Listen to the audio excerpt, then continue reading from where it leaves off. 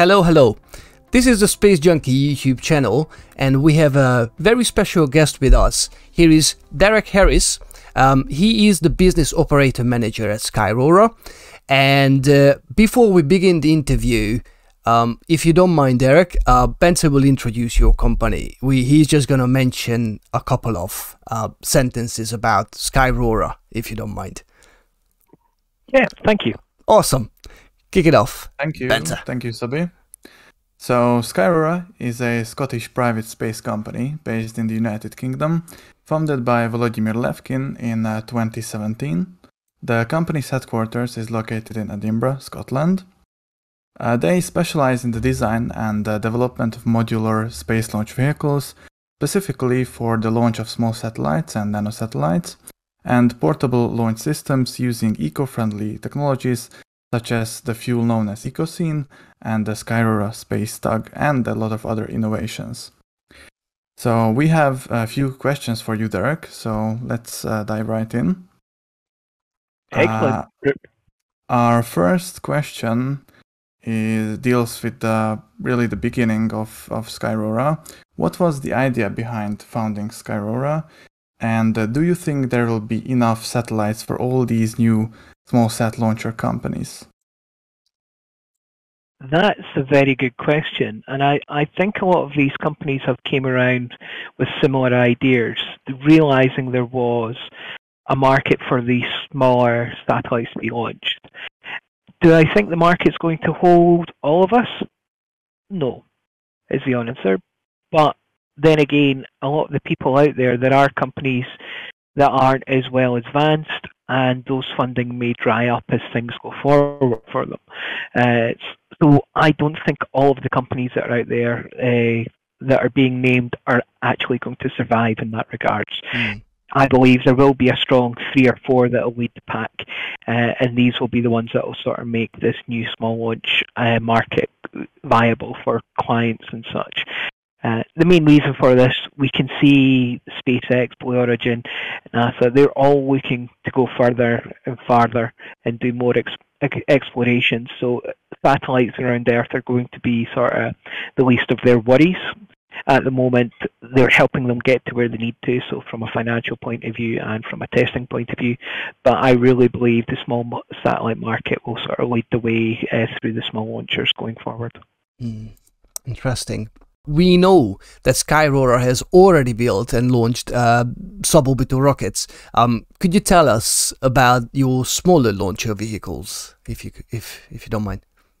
Yeah, so back in 2017, we were looking at it and we're like, well, what do we do?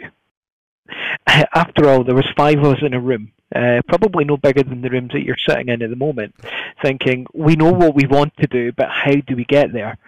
And the easiest and honest way was to try and bring in talent that was already around in the country, so we did that. And their basically approach and confirmation was to look forward to de-risking. So who in the right mind is going to build a rocket that's 30 meters tall on their first attempt and try and launch it? Was basically the explanation that they gave to ourselves. And that's why the smaller ones came about. It was all about de-risking and training the team and moving them forward. So as with most things, we look back at British heritage. So we had Skylark Nano, then Skylark Micro, Sky High, Skylark L, which I believe the L stands for large. I've never figured that one out or asked that question. And then Skyrora, Skylark XL. So all sort of abiding back to the Skylark projects and obviously our tie-ins with Black Arrow. So the experiences around them were amazing. For people like myself, as I said, I don't come from a space background. I come from a finance background. So when I was dealing with this, these small launches are the closest that I've ever got to anything to start with. So back in 2018, seeing one of these small vehicles and feeling the rumbling in my chest as it takes off, and then thinking, oh my God, we're going to build something that's like 300 times this size. And just realizing what we were about to do. So it was an amazing feeling going through that and seeing the de-risking process, but also seeing the team sort of push forward and start to get things in place. So the likelihood for health and safety. It sounds a bit of a joke to start with, but you've got everyone using a rocket that's maybe only 1 meter, 2 meters tall, but they're using it the same health and safety and the same safety procedures where you're going to be using or building towards for the Skylark XL, Skyrora XL for that. And it's just amazing. So obviously we don't have to move around thousands and thousands of kilos of fuels, but just a small sort of canister of fuels for the smaller ones. But we're treating it just as the same. It's helped us tremendously to sort of focus and think, well, the small things that go wrong with the small things that could be big things as bigger things. So it then allows the teams to do sort of lesson logs and sort of build upon that and going forward. So good project management skills. And I have to say a big shout out to our sort of lead tech in the UK with Dr. JJ Marlowe and the team. How they've developed all this going forward over the last few years has been an absolute amazing triumph of British engineering and UK engineering, but also just spirit. It's so easy to start a project and then look at something and think, oh no, I've taken on 2 more than I can chew. But the team have been wonderful for that and allowed us to continue forward and helped us meet our deadlines. Awesome. These were all suborbital rockets. That's correct. So the smallest one was Skylark Nano, which was roughly, the height would have went to about 6 kilometers for that, and I think it was just over 1 meter, about 1.4 meters in height. And that launched approximately 4 times in Scotland. So that was first at Kildare, and the final time was on the Shetland Isles. The next one was Skylark Micro, which was taken from, I hope I get the pronunciation of this right, so Tórshavn and Langaness Peninsula in Iceland. Again, I have to shout out to the people of the Langaness Peninsula and especially Tórshavn for looking after us when we were there. They were absolutely amazing, and if you ever get a chance to go to Iceland, it isn't on the normal circle routes, but it is so much worth a visit. On the bucket list. That's it. But for that one, that was a 2-stage, and it was the first time for our 2-stage. So there was a lot more complexity there. It showed that we could take our mobile spaceport with us. It allowed us to qualify that and do a lot of testing there. So that was amazing. The next stage on from that is the Sky High, which is a hybrid. So it's allowing us to use our oxidizer of HTP, but a solid motor as well with that. And we were hoping to have that done last year, but with COVID, it knocked that on the head a little bit. And so that's going to be pushed into this year. And same with Skylark L, we were hoping to sort of look to get that done last year, but again, COVID's kind of pushed us into the weeds a little bit with that one. So we kind of have to start back up, and we're pushing forward, and we'll hopefully have some dates with that coming up soon to tell yourself and your followers. Oh yes. Thank you. All right. So you have mentioned that you started using hybrid fuels. What are the advantages of hybrid fueled rockets over traditional solid or liquid fueled propellants like Skylark Nano and Micro? Really, for us, it was that stage up and step up for chemical handling and such, and procedural purposes. When you start out and doing something, as I was saying earlier, it's very difficult to be sure that you are 100% doing the right directions.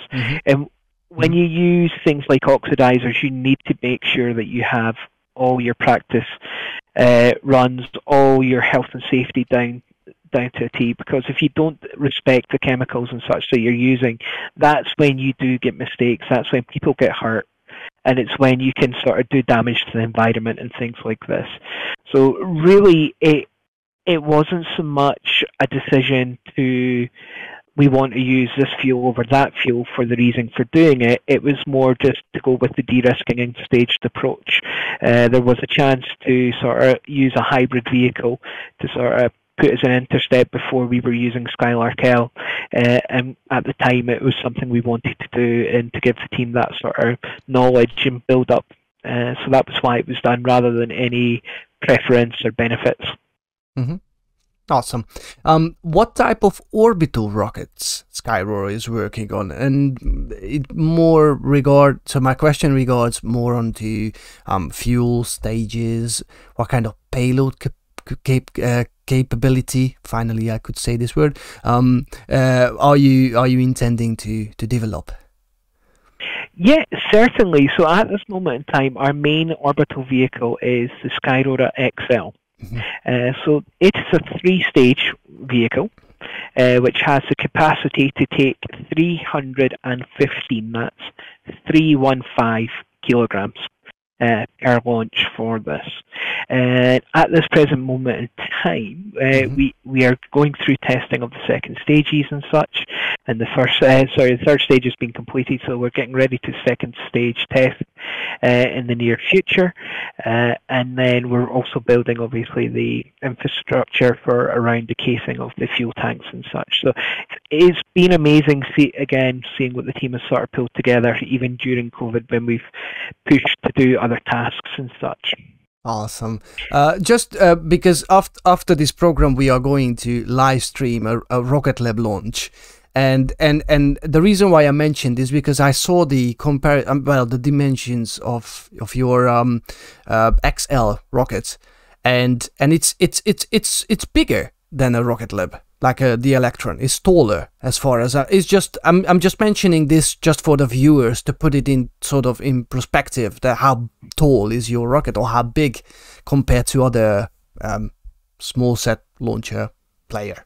Yeah, so the difficulty with it is the height can change slightly because of with our fairings we have the ability to have sort of different sized and shaped fairings to basically help accommodate any payloads that we may take on board.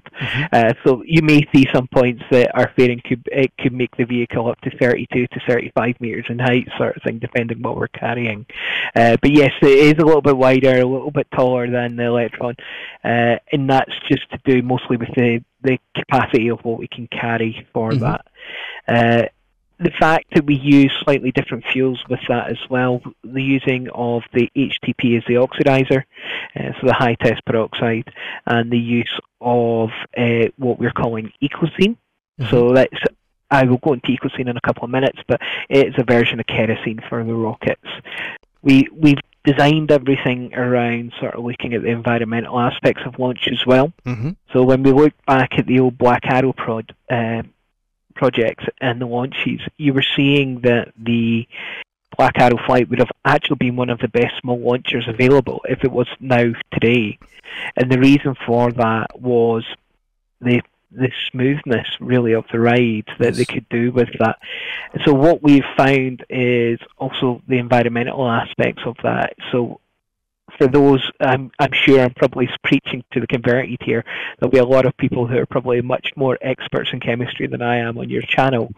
But the H2O2 is basically what high test peroxide is. So at a very, very low scale, it's sort of 3%. It's what you can use to dye your hair sort of blonde. I would like to say I used it too often as a child. So with that, but as you go up, it gives a pretty good oxygen level with it. So we use it at around 98% for that. And so the burn off from it once it goes through its catalytic converter to change it into the oxygen, the byproduct from that is water, which means it's only the kerosene that we have to deal with sort of emissions coming out of, which, and anyone that's dealt with kerosene knows it's the carbon monoxide, carbon dioxide. So that was one of the things we targeted. And that's why ecosene came around. And for those that may have not heard about ecosene, ecosene is our sort of green fuel that we're pioneering. And it is basically using previously unrecyclable plastics and turning that into rocket-grade fuel for us to use, which gives us less emissions of sulfur, carbon, and such, and obviously the carbon footprint of sort of saving that from going to landfill or incineration. So it's been a very proud project for myself and the team to work on. Just to add something that I think I saw it on your website, that it's like 400,000 tons of plastic per year you would use up to make Ecosene fuel, which is alone a staggering number of plastic you would take out of the circulation, and you would just turn it into sort of eco-friendly fuel, which is alone amazing as a fact, isn't it? It certainly is, and it's something we're trying to partner up with local authorities over here. So I'm not sure if local authorities will translate too well, but that for us is councils and local government to try and partner with to try and bring this forward, as we see it as a stepping stone. We're seeing a lot of people moving to electric cars and things like this, but at this moment in time, the trash trucks that go around to pick up your waste and your recycling, these aren't capable to be electric yet. So these still need to be run. So our idea behind Ecosene is, and to work with them, is to see, well, if we can get this fuel and use this waste to fuel our rockets, and then some of the other fuels that come off are diesels and other fractions, we can then sort of return these to the local authorities that are doing the collections, for example, and help them have a sort of greener footprint as well, and help them get towards net zero. Because after all, really the reason people want to put satellites into space nowadays is Earth observation, which is all to sort of come back and help the Earth. So if we're trying to launch these satellites without taking responsibility for them, what's the point, sort of thing? We don't want to just leave a dirty big footprint on the Earth and make money out of it. We want to be there to sort of help push this forward. That's a very noble cause, I think. We had a question regarding to this, that what kind of plans do you have?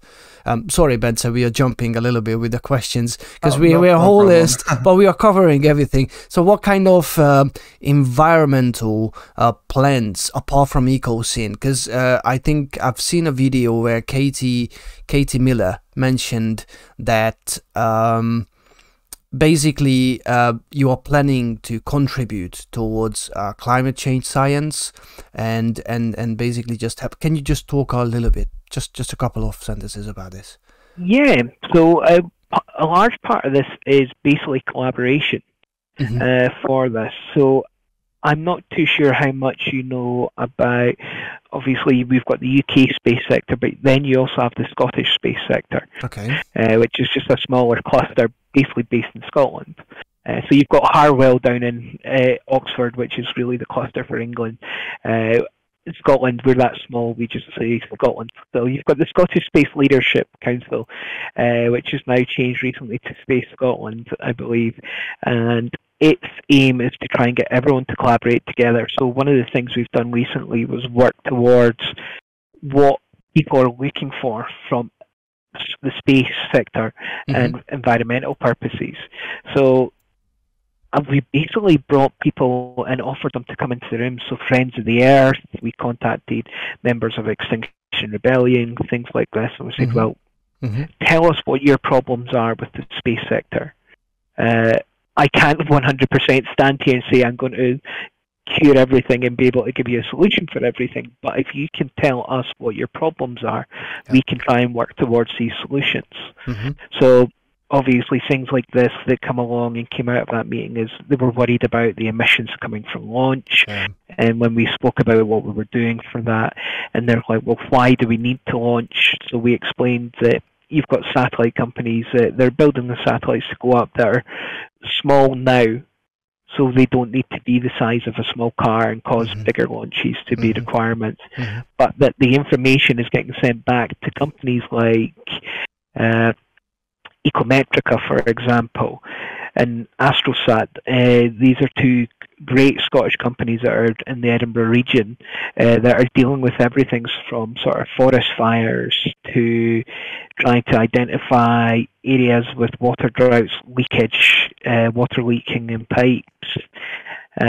I'm even hearing of some sort of studies going on forward for people with sort of mental health issues and things like this, and being able to identify areas that may be susceptible to seasonal depression and things. So I'm hearing a lot from the data being used for these. So it was having those conversations helped bring back a package. So what that brought back to us directly was that we needed to look in-house our own supply chain to try. We always know that you're never going to get a net carbon zero launch. Yeah. Until that the chemical compounds that we can use for launch are pushed to the next generation, which will hopefully come in the near future with biofuels, algae, and things like this. We need to really concentrate hard on what we're doing. So why go on a supply chain to the United States for ball bearings if there's a company in Westcott that make similar products at the same spec? So things like this, and the whole sector is beginning to do this and look into this in the UK. You're finding it's bringing in companies that weren't normally space companies, for example. So we have fabricators in car companies and things that make parts. They're like, well, actually, this is the standard that we make it up to. And you check that standard, and it's actually higher than what the aerospace standard is. So it's something that can be interchanged. So what that's allowed us to do is to bring more people who are not traditionally aerospace into the market, and it's helped to reduce sort of carbon in our supply chain and such with that. But it's also given us ideas on what we can do going forward. So that's kind of where the Space Tug came into as well, because we don't also just believe that it should be net zero on Earth. But if we're going to be launching, we need to watch up there. So we have to have some responsibility on our orbital, so net zero orbital. And you've got companies like Astroscale and who've pushed forward with this. Ourselves, we've launched the Prospero Principles a while back, where we were asking people to sort of give their debate into it for should we try and recover the Prospero satellite, since it's now up there, no longer in use. So it's trying to bring, it's not just the making of things like the tug that we're working towards, it's the education of people and Parliament and just the country, basically, to say what is our responsibilities. So if we're going to have a space industry, we need it to be responsible. That's so very cool. That's kind of where that has came from, and partly what Katie would have been speaking about. That's very cool. A little bit of technical questions, Benza? I think we are steering. Moment, so before moving to the next question, Derek, you mentioned previously the Black Arrow rocket. And if I remember correctly, you guys brought that historical piece of rocket back from Australia. Can you talk a little bit about that? It is. So this was basically one of the very first things that Vladimir asked us to do when we came on board. So we had tasks, and it was find an office to start us out in, and then it was I want to do something for heritage purposes. I want to bring Black Arrow back to the UK. And we're like, okay, so why do you want to bring it back? He says, well, it launched Prospero. It was the last sort of launch program in the UK, and at the moment it's out in the desert. It's sitting there. Why is it not inspiring UK people? So this is where the sort of conversations and the roots of it came from. So it was then tasked to one of my colleagues at the time, Owen, to sort of reach out and speak to the local community out in Woomera to see who had recovered it and brought it back to the local site to see if they would be willing to sort of allow us to bring it back to the UK. So we spoke with them, and then we spoke with all the relevant government parties and such to have it to come back. And we managed to strike a deal with the local community that we would fund the purchasing of our building of a community centre for the local town, so they would be able to have function suites, and that was what we paid to. And then we brought it back to here, and then at this present moment in time, it's currently in Farnborough Museum, where we donated to. So we brought it back and sort of unveiled it in Scotland, and then we were looking for a home for it. So Farnborough took it on board to have down in the museum down there just now, and it's hosting. So anyone that's in and around the area when the museum's open can go and see it and hopefully get that experience. Is Farnborough here, just off London, Farnborough? You mean? That's correct, yes. That's where the Space Expo, Spacecom Expo was. That's correct. Okay, so I'm gonna have a trip there soon. we actually had a small event last year, just when we launched Prospero Principles, which was, as I said, about seeing what people thought about trying to capture the Prospero satellite, which Black Arrow launched to bring it back. And it was done in front of Black Arrow with Tim Peake being there. I've seen that footage. Lord David Willits and things. And it's kind of surreal thinking that this vehicle put it up, and we're now talking about the responsibility, whose responsibility is it now that the satellite's been up there for X amount of years doing, are no longer in signal and no longer working, and it's an amazing thing, and it's like, well, from a heritage point of view, do we want to bring it back? And we technologically bring it back without damaging it? So worst case scenario is obviously you go after it and you damage it and then leave further nuts and bolts flying about the orbit, or you do manage to get it and you bring it back into orbit and then it burns up and you've destroyed it, bring it back into orbit. So that's then allowed for conversations with companies like Spaceforge and things who are dealing with heat shielding to say, well, if this was something that was to happen, what would we need? You're working on heat shielding. Can we make this in sort of like a giant net out of heat shielding so it can be protected and returned into atmosphere so we can collect it, put it back on display? And it's launched some great conversations and some great collaborations. So everyone's got their own sort of point of view, and it's really what space should be doing, and it's making people sort of have these discussions. It's just for the viewers, if anyone is around Science Museum, there is actually a Black Arrow actually displayed in there, sort of hung up in the ceiling. So if anybody want to see that sort of special rocket, what we were talking about, it's there. There is one. Thank you. Okay, Bente? Okay, so that was a quite an inspirational story. Absolutely. So now let's move on to some little bit more technical questions. So we talked about Skyrora XL. When checking your website, we can see a cutaway view of your first orbital rocket with its fuel tanks. And we can see that one of the tanks is inside a larger tank. So what are the advantages or disadvantages of so-called coaxial tanks like you have in Skyrora XL?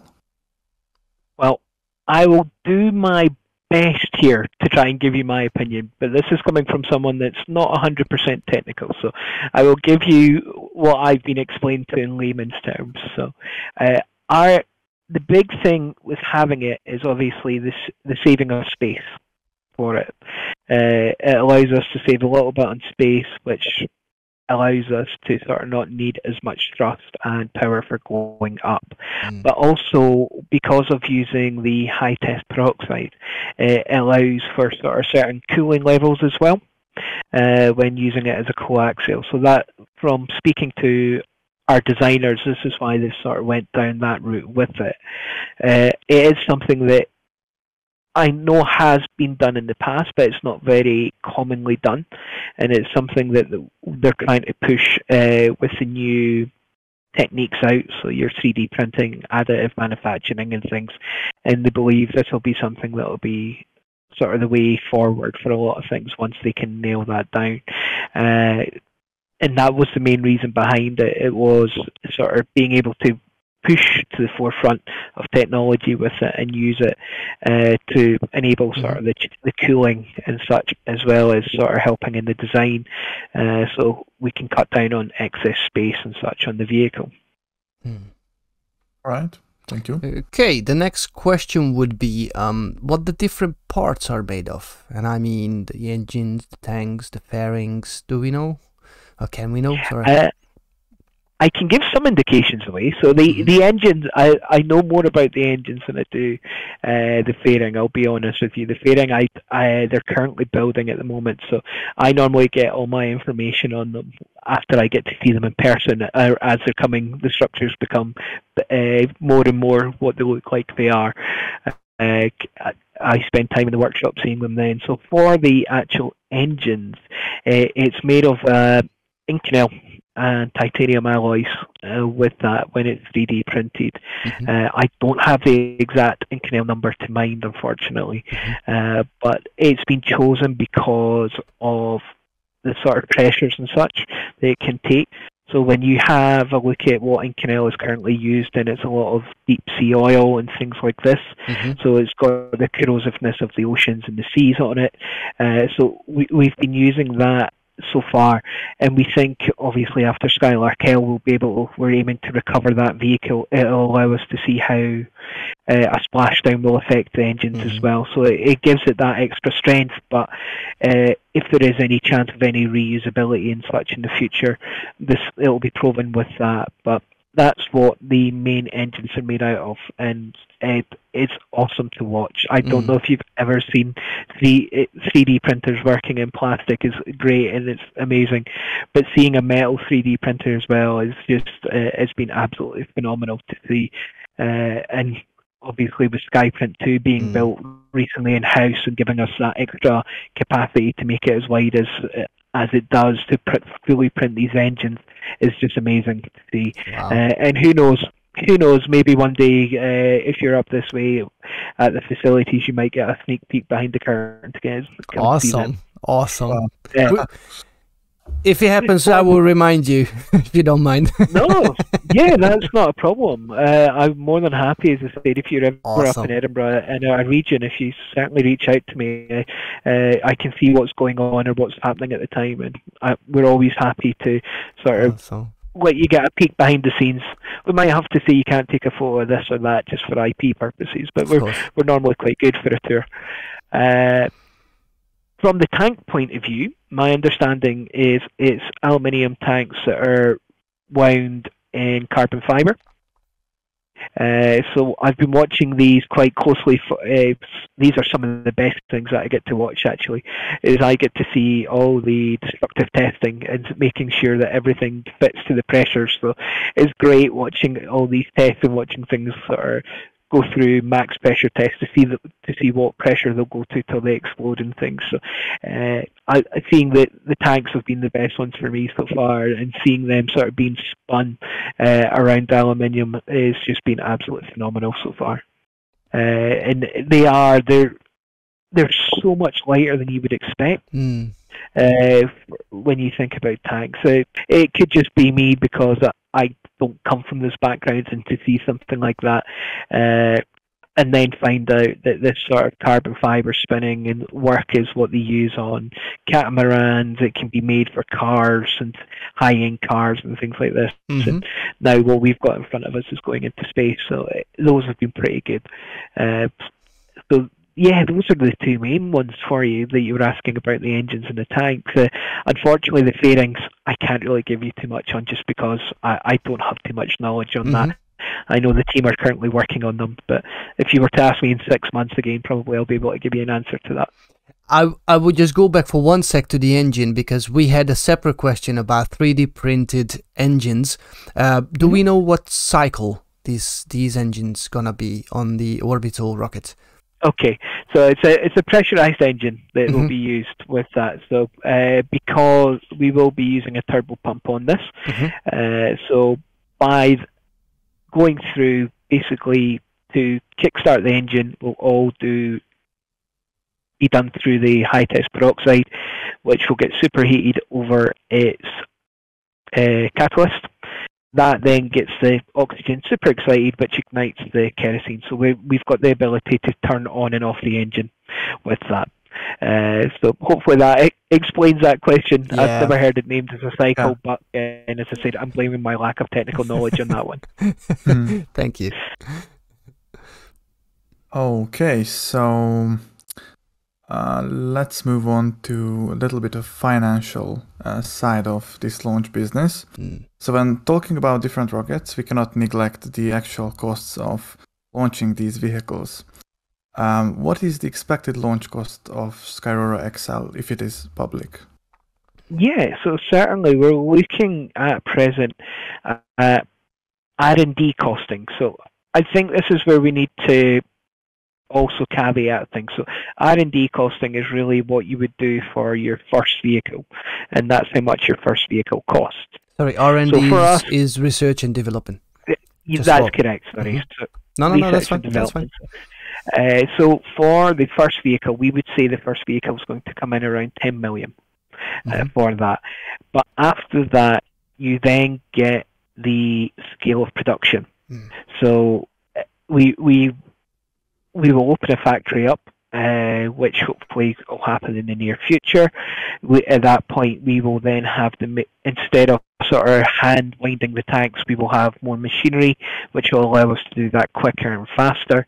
Everything will be upgraded along that way. And then what we're hoping to do is bring the cost down easily by at least 3 million, if not more. So you're talking maybe about 7 million per vehicle.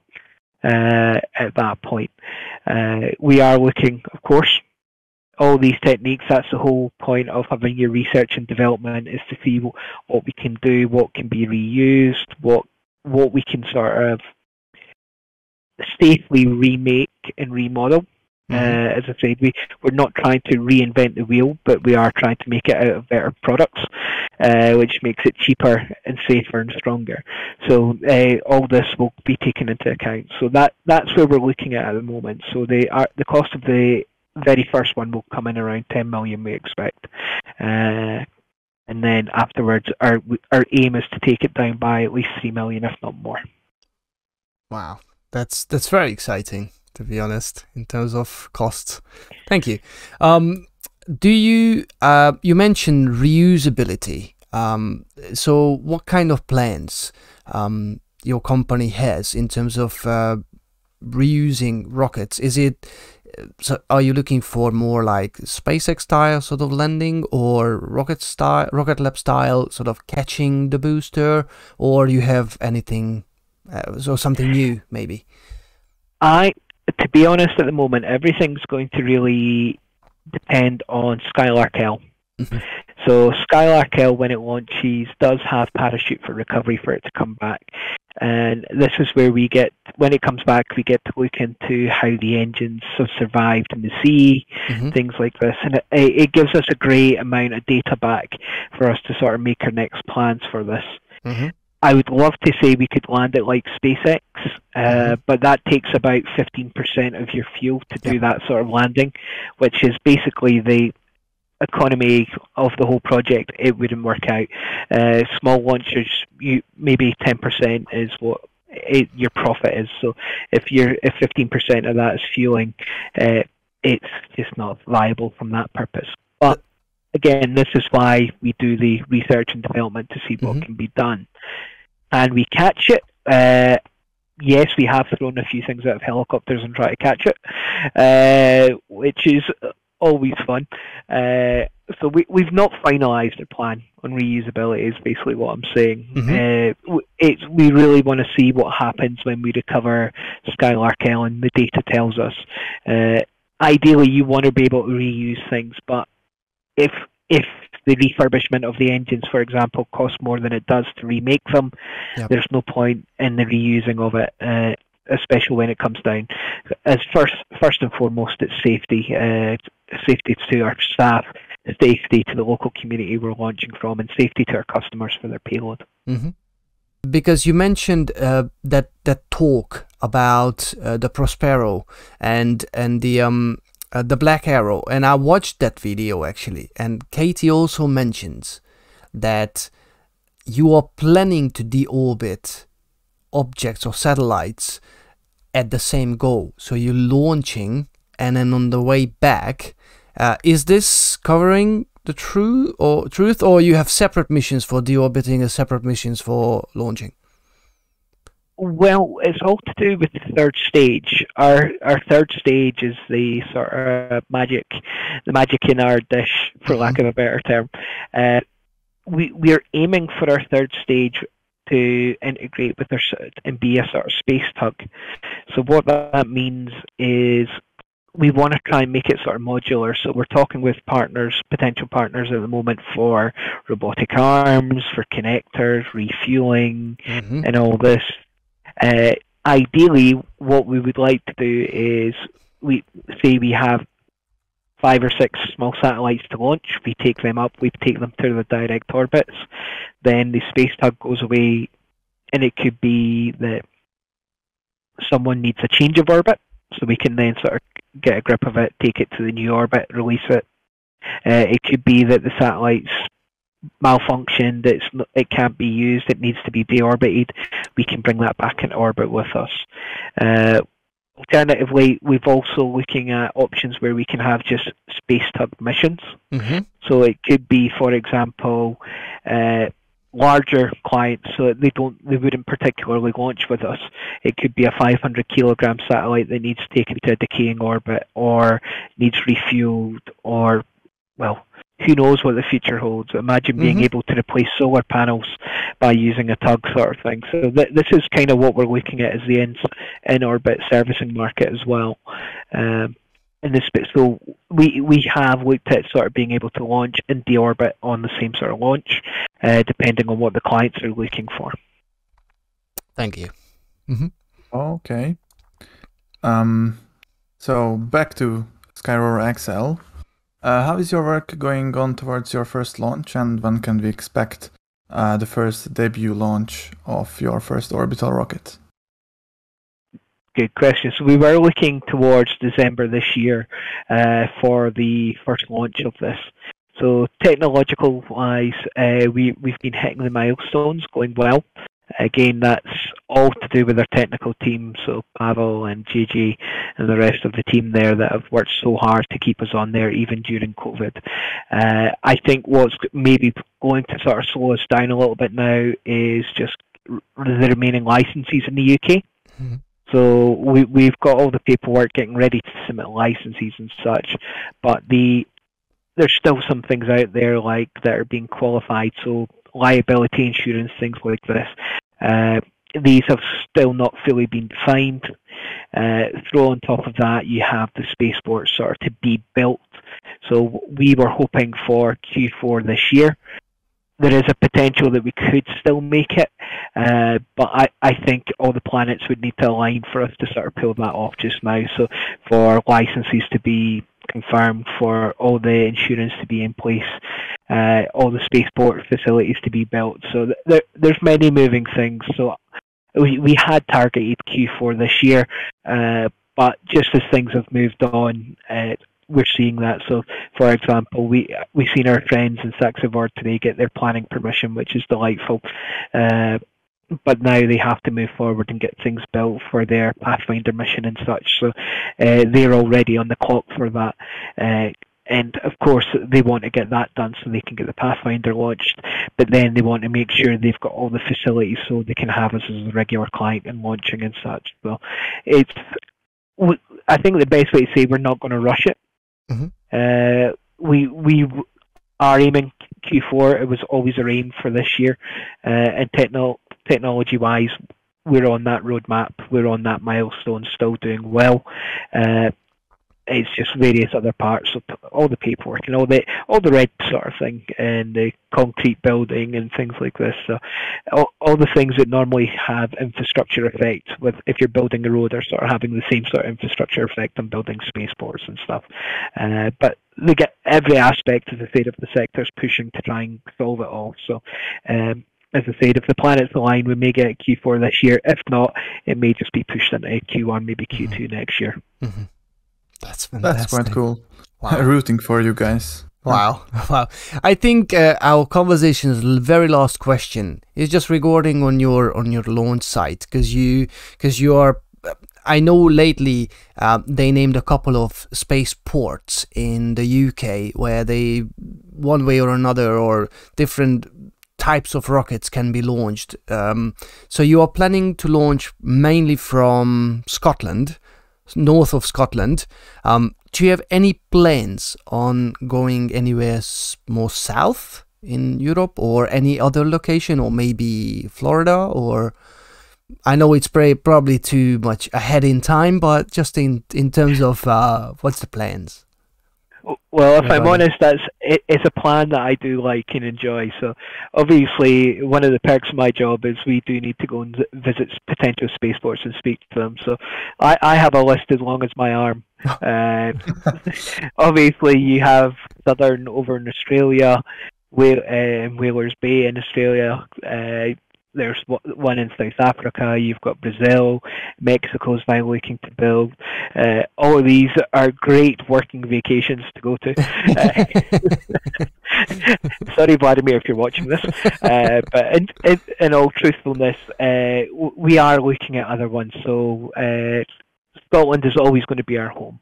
So Saxe-Ford, Spaceport 1, and Sutherland are all pushing forward. Saxe-Ford, obviously, we had the recent announcement, so they're moving on with the contracts with them for launch purposes, and can't wait to see them up and running so we can get up and get our vehicles up off the ground. But I'm not going to lie, we are ambitious. You look here, this is Europe sort of looking at that satellite market. You've got major markets opening up in Asia, India, Australia, sort of South America. So I would be amiss on my role in business if I wasn't already sort of reaching out and speaking to these people to see what the demand is like in these areas. And so, yes, there has been some business outlooks to them and some early questions, and that's kind of seeing where the small market's improving as well. So you've got the likes of the African Union space now that is pushing forward. As I said, South America's having a big push as well, so they're looking. Obviously, you've got Guyana, French Guiana over there, but there's other aspects, and they're sort of pulling together now to.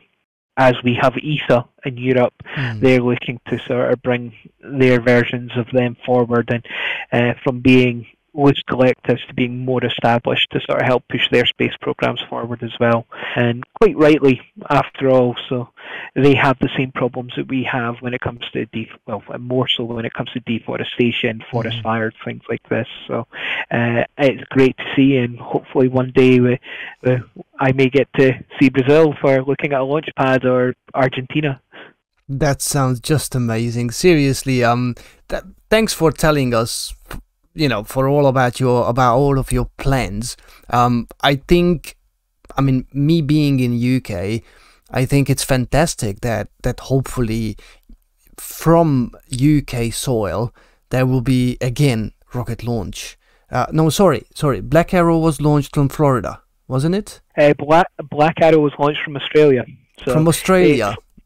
So while it wasn't officially British soil, it was still part of the Commonwealth, so Commonwealth for that one. But it was tested in the Isle of Wight, so we'll. But it's still exciting. I mean, come on, you guys gonna launch from UK? Directly from UK. That's fascinating. I think that's it. To be honest, it's a dream come true sort of scenario. I think for the country to. Up until 5 years ago when I joined the company, I never knew how many satellites the UK produced, especially Glasgow. Oh, yeah. I didn't know how in depth and how we led the way in sort of satellite data and bringing it down with the data centres at Goonhilly and Dundee, for example. So basically, the UK has been leading and doing all this and sort of really punching above its weight in space for such a long time, and we've just never known. And it's taken for basically someone to say, right, we'll build a giant car park for rockets and launch them off for us to really take it seriously. I think it's so exciting now to see that happen. And as I said, I think you have the likes of the University of Edinburgh who are pushing on the data capital of Europe. You have the likes of Sheffield and Kingston, Glasgow, all pushing on new types of propulsion. It's just an exciting time to be in the sector in the UK. Wow. Well, we are deeply honored to have you here. First of all, congratulations for being in the ESA Boost program. That's a fantastic achievement. Thanks for being with us. Thanks for sharing all this information with us, and we definitely looking forward one way or the other. We would like to either visit you guys or see that launch, because we have a plan to. Our team is planning to go to America this August to see a Falcon 9, a Falcon Heavy launch. Plus, we're gonna visit the Starbase development site down in Texas. But I would love to see a rocket launch here from Europe. I mean, that's a badass thing, and I can't really wait to see it. Fantastic. Yeah. Thanks. Well, I'd be happy enough to, as I said, keep in touch, and we can look to see what we can facilitate along with that. And again, hopefully I can jump back on the show with you guys and sort of give an update in 6 months' time or something like that as well. We will be deeply honored about that. Thank you. Yes. Thanks. Thank you, Great, Derek. thanks. Thank It was you. an honor to have you here.